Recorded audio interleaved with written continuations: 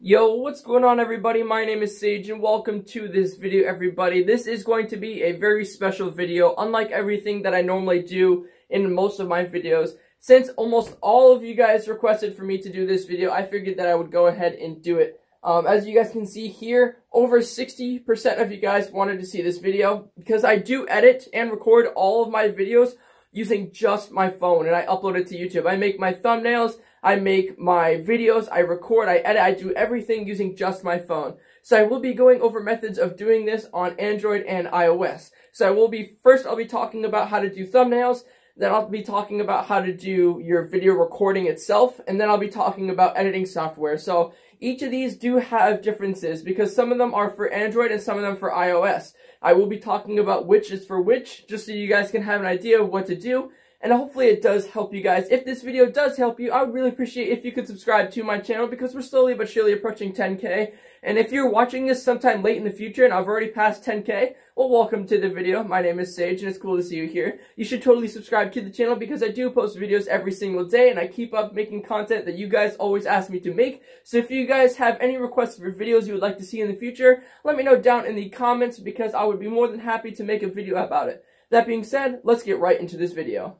So the first thing that you gotta worry about when you're talking about editing videos on your phone is going to be your thumbnail, guys. Your thumbnail is very important. It's what everybody sees before they click on your video. You're gonna want to make your thumbnail very interesting, and there's a really good way to do it on your phone only. So first things first, I would just like to apologize about the ratio of the screen here. It didn't let me go into landscape mode. Now looking at this this app here, it is called Photo Director. You are able to edit photos using the actual camera itself, or you can use your gallery. You just have to allow it access to your gallery, and then you can see here, you have every single photo that you have on your phone. You can choose anything you need. Any single photo that you want to use in your thumbnail, guys, you can choose it, and then you can edit in any single way that you want. Now, for me personally, whenever I'm making a thumbnail, I choose a picture such as this one here. I crop it to the 16:9 size, the correct size, because all thumbnails on YouTube are 16:9 ratio. And then so I crop it and then I make the background blurry. And then I do this a few times to make the background extra blurry. This is just how I make my thumbnails. And so either you could use the blender function there, or you can click this button here, which is the feature that allows you to add images to it. So when you click on this, you can actually rotate and change the size of anything you want to add to it. You can choose any photo from your gallery that you have downloaded or anything you have like in your other folders, and you can place them onto the thumbnail. And you can actually add text, like I said, like you see here. You can add any sort of text that you want to it. You can add photos. You could add anything that you want to make a decent thumbnail. And this goes for any amount of photos that you want to put. As long as it fits on the screen, you are able to put it in. Of course, you can shrink it down to size. But for instance, you can see here, this is a pretty basic thumbnail. You could just put whatever you want on it. And then boom, once you have your thumbnail that you have in mind, and this is all you had to do. That's your thumbnail right there. Then you can just save it and it's good to go. These two apps also serve the same purpose if Photo Director is not available on whatever device you are using. These two apps right here, Polish and Pixel Lab here, they both do the same function perfectly. So we've talked about thumbnail making, but we haven't talked about one thing, recording software. So there's a lot of things that you need to know about recording software, and I'll just keep it nice and basic for you. If you want to use a recording software, you gotta use one that doesn't have a floating thing on your screen. So one recording software you can use is called AZ Screen Recorder. Now with this one, you can actually live stream, record, take screenshots, and do everything you could possibly imagine. You can stream to YouTube, Twitch, or Facebook using this one, and it records at, I believe, 1080p, 60 FPS. You can change everything here in the settings. There's a lot of settings that you can tweak and change to adjust your phone. So even if you don't have a high quality phone, you can change everything you want here. For instance, you can see their frame rate, you can see the resolution, everything there. It all works perfectly. And there's a whole bunch of stuff you can change too, such as the language. And if you have questions, you can email them at any time. But this is one really good example of a screen recorder that you can use. And this one does not have any floating bubble on your screen whenever you're trying to record anything, which is always really good.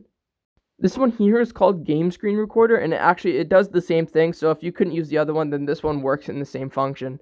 My personal one that I use is called Game Booster. This is the one that comes factory with my phone. you're able to record only with it. You can't stream or anything, but it records in-game audio instead of just microphone, and it works so well. So if you're able to use this one, you should. So now we've talked about making your thumbnails and your recording software, but now we have to talk about editing. So there's a couple apps that you can use that work both for Android and iOS for editing, and they all have a bunch of really cool functions that you can use. My personal favorite editing software is called PowerDirector. So there is a Pro and there is a like a normal version of this. The Pro doesn't have a watermark, but the normal one does. However, I do have a cracked link to the Pro version without any watermarks on it. So I'll have the link to that down in the description. You can go download that for free. So you guys should definitely go check this one out if it's available for you, because it is an amazing software editor. You can use all sorts of really cool functions such as green screens. You can use video cutting. You can change the way that everything looks. There's all sorts of clips that you can select that you have from your phone. So let's, for example, take any clip that we have on my phone here. We can put it down, and then we can change everything about it. We can change how loud the audio is. We can change the crop so we can zoom way in if we wanted to. And then as you can see here, that's how the video would play. And you can make cuts in the video to change when you want that. And so you can change this to no effect if you don't want anything. And then you can just fix the crop afterwards. So once you change it all, you'll be able to zoom it out after you've undone that. And then you can go ahead and cut a small part of it down. And so what you're going to want to do at that point is you want to go back into your settings, crop, and then you want to zoom back out. You'll go right back to the screen you were at before, and it works perfectly for it. And you can change a whole bunch of other things as well, such as colors. You can see here there's a whole bunch of filters that you can put over your video, and you can use the splitting feature to make different parts of your videos different colors. And all of these here, they make your video look so much more clean on YouTube, and they make everything look great for your viewers, which is a definite plus, something you want to do. And they have a whole bunch of really cool effects as well, such as this one, which traces everything. I would just have to crop my screen to fit it because I do have a Note 9, so it is a different screen ratio. But as you can see there, you can take off the actual effect, and you can put other ones on there, such as the old movie style one, which is a really, really cool looking one. It's one of my favorites. So yeah, guys, this is one of the best editing softwares out there. So for iOS users, the main one that you're going to want to use is called KineMaster. You can see right here, and so there is an actual cracked link to this one as well, where it doesn't have any watermark. Hopefully this isn't patched by the time this video goes out, or if it's not patched sometime in the future. But this one is called KineMaster. This is basically the same functions as the PowerDirector as I was showing before. You can choose any ratio you want, and all the editing features that were on PowerDirector are here. This is basically the PowerDirector meant only for iOS. So people who have Apple devices, this is the main editor that you will want to use. So this one here is called Adobe Premiere Clip. This is available on both iOS and Android devices. It works the same way as the others, except this one's a lot more simple and it doesn't have a watermark. Instead, it will just show you advertisements. You can edit both pictures, videos, anything you want on here. It's a lot more simple edits as well, so for somebody who's not looking for something complex and crazy, this is definitely for you.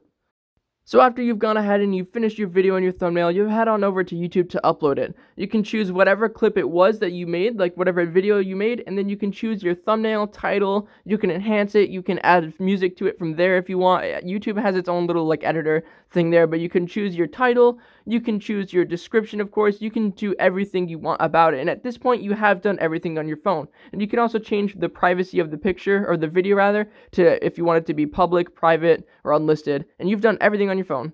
So everybody, if you've made it this far in the video, if it did help you, make sure to click that like button, guys, and also subscribe to my channel. I would very much appreciate it. I put a lot of work into this video, into getting everything from iOS and Android, even though I don't even have an iOS. I did a bunch of research on things that'll work for iOS and Android both. So hopefully this video did help you. Like I said, let me know down in the comments if it did. I would love to hear what you guys have to say. Also, let me know down in the comments what you would like to see next. If you would like to see more helpful videos on things like this, or if you want to know how to stream using just your phone, I know how to do all that stuff as well. It all works perfectly, guys. I have all the knowledge you guys could possibly need. So be sure to join my Discord, which I'll talk more about right now.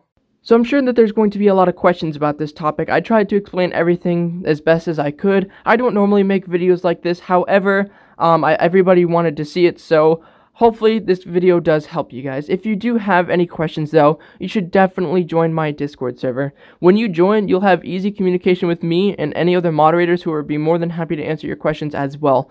You can also leave your questions if you don't have a Discord. You can leave them down in the comments and I'll try and answer as many of them as fast as I can.